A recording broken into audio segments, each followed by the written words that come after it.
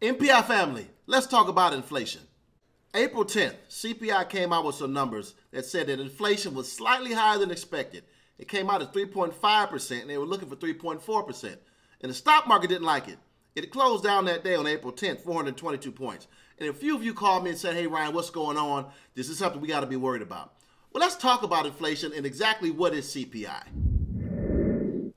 The Consumer Price Index, or CPI, measures the monthly change in prices paid by U.S. consumers.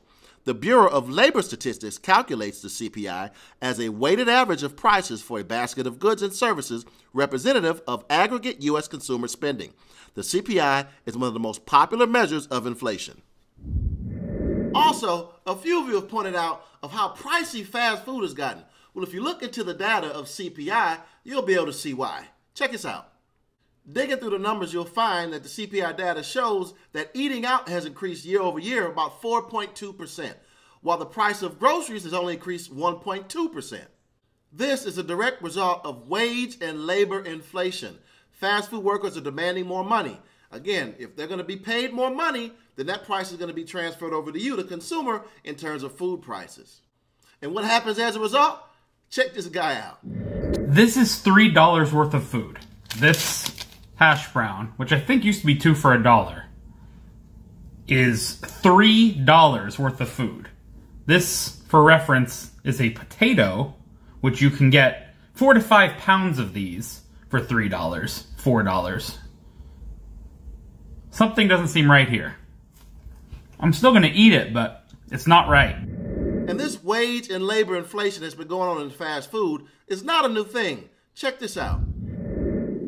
An analysis done by Finance Buzz found that McDonald's was one of 13 restaurants that have raised menu prices in the last decade by 60% on average between 2014 and 2024, or nearly double the cumulative national rate of inflation of 31% over that period. So what's the solution?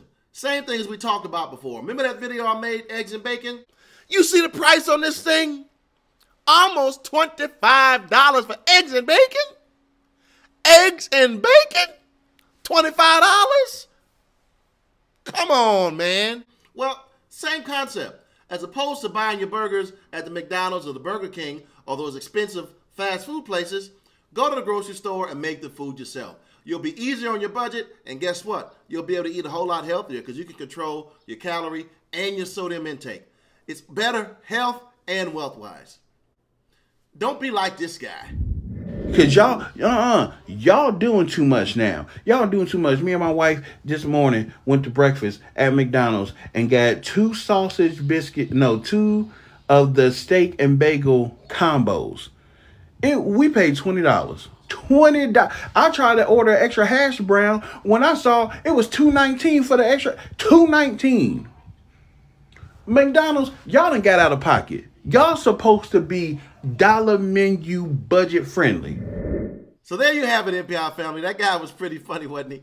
Be on the lookout because I'm going to start doing more videos like this. I really enjoyed it. I'm also enjoying how you all are now starting to get engaged in the news so I can start doing videos like this to show you exactly what these new headlines mean for your pocketbook. If you have any questions at all, send me a text, send me an email, set up some office hours. Talk to you soon. Peace.